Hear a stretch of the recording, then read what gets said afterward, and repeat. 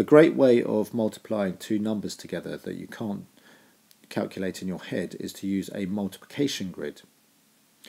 First of all, you partition your numbers. So we have 43 becoming 40 and 3.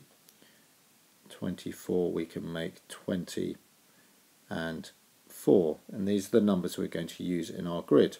When you draw a grid for two-digit numbers, it will look a bit like a noughts and crosses grid with a multiplication symbol in the top left corner. I then simply have to transfer my partition numbers into the outside of the grid. So 43, 40 goes here, and 3 into this row, and we'll put 24 along the top, so 20 here and 4 here. It's very important you remember to partition properly. You can see with this grid the 24 has been partitioned into 2 and 4, but we know that the value of 2 in 24 is 20. 43 has been partitioned into 4 and 3, but 4, its true value is 40, so this will be an incorrect calculation, so really watch that one. Back to our grid, we're now going to multiply together the numbers in the 40 row.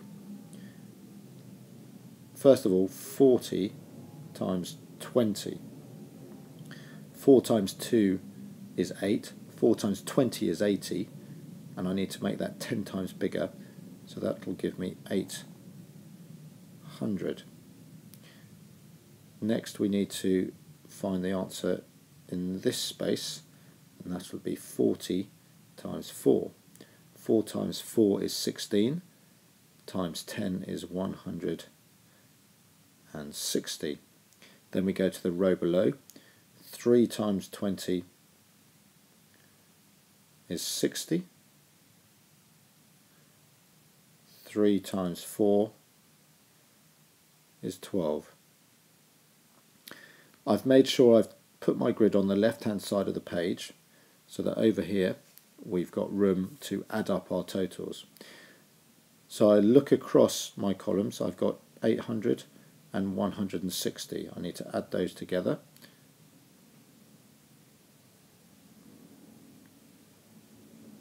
And that gives me 960. Then I look at the row below, 60 and 12. 60 plus 12 gives me 72. I need to add those two together. I can do that by column addition or mentally, however is best for me. In this case I'm going to partition 72. I'm going to add 40 to 960, that will give me 1000, and I have 32 left to add on, so that gives me 1032. And that's how to multiply using the grid method.